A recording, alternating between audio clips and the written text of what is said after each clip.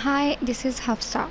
Welcome to Quixotic Academy. In our last couple of videos, we have discussed pre-release material, task 1, task 2 and task 3. Also, we have discussed Python code for task 1. In this video, we will discuss and have a look at the Python code for task 2 and 3. This is the new added code for task 2 and task 3. We have used the for loop like we did earlier. We have used a while true loop that's different than other loops. So while true means this loop will run forever because we have given it the true value. This loop is only stop when a break statement is given, that is here. The number of additional items is also incremented here.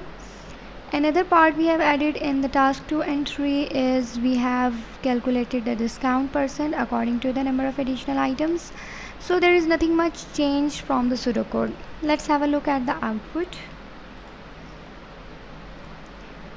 I'm choosing case 0 and RAM 1, hard disk drive 1, and so these are the additional items we can buy. So there are a couple of options to try and see if the code is working or not. For now, I'll press a wrong number. I'll press 9. So it will ask me for the input again because 9 is not the valid input. Then I'll press 7. You see, when I pressed 9, this loop was initiated and this for loop was used to print all the items again, and here the input was taken.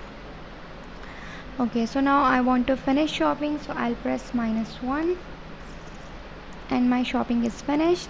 It has displayed me all the items I bought and I have saved $30. I have saved around $30.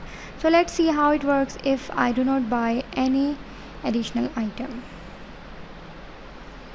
Again 0, 0 and 0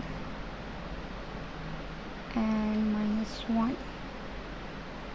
So you see no amount saved was displayed here because no discount was available.